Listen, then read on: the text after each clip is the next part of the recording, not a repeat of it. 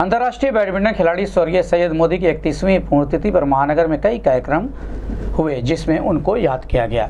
इस दौरान गोरखपुर क्लब स्थित बैडमिंटन हॉल में एक श्रद्धांजलि सभा और उनकी याद में एक टूर्नामेंट रखा गया, जिसमें बतौर मुख्य अतिथि अजीत कुमार सिंह मौजूद रहे, जिसमें उपस्थित बैडमिंटन खिलाड़ियों ने उनके चित्र पर माला व पुष्प अर्पित कर सच्ची श्रद्धांजलि दी।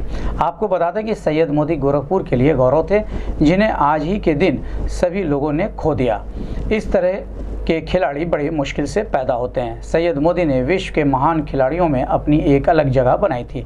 इस संबंध में गोरखपुर संवाददाता से बात करते हुए सैयद बाकर ने कहा,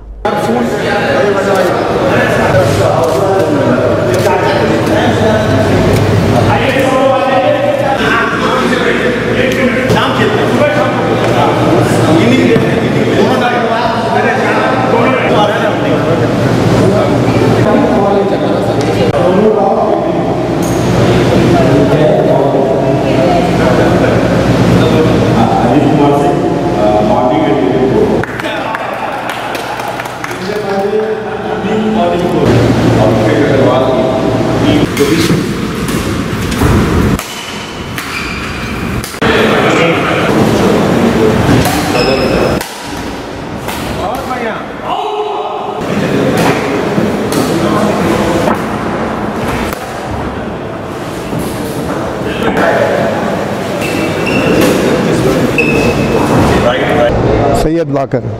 ये सैयद मोदी की आज 31वीं पुण्यतिथि है। उस मौके पर उनको श्रद्धांजलि देने के लिए गोरखपुर क्लब द्वारा ये जो सुबह और शाम को प्लेयर्स यहाँ बैडमिंटन खेलते हैं और क्लब के द्वारा इस मैच का उनको श्रद्धांजलि देने के लिए एक टूर्नामेंट का आयोजन किया गया है।